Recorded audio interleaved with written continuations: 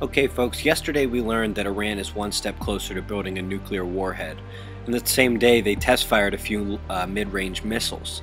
Well, this morning, they test fired two long-range missiles. They're really getting ready to cut off oil from the Strait of Hormuz, folks. That's really going to be a flashpoint and can set off war all around the world. We really need to keep an eye on this every single day. Taking a look around the world, folks, we've had some reports of H5N1 in both China and Africa. We had a two-story building collapse in Nigeria. And in Australia, we're actually having a strange outbreak of Murray Valley encephalitis, highly contagious and potentially deadly. And last but not least, there was a pretty bad landslide in Norway. They're actually having to evacuate some citizens. I guess it's time to talk about this object that's coming into the Stereo B HI2. Folks, when this first came up, we honestly thought it was just a camera effect.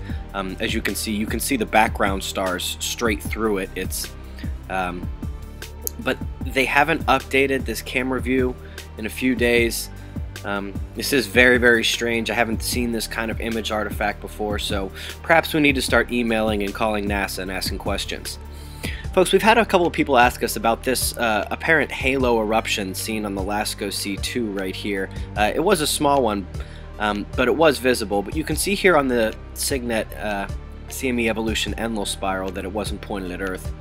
Folks, the only thing we've had pointed at Earth in the last 24-48 hours is this tiny little coronal mass ejection that came out of whatever's left of solar active region 11386. Other than that, the sun has been completely quiet for the last 20 hours or so. We do have a lot of those potentially unstable magnetic filaments pointed at the Earth, so we'll keep an eye on that today. Other than that, folks, keep an eye on Iran. Be safe.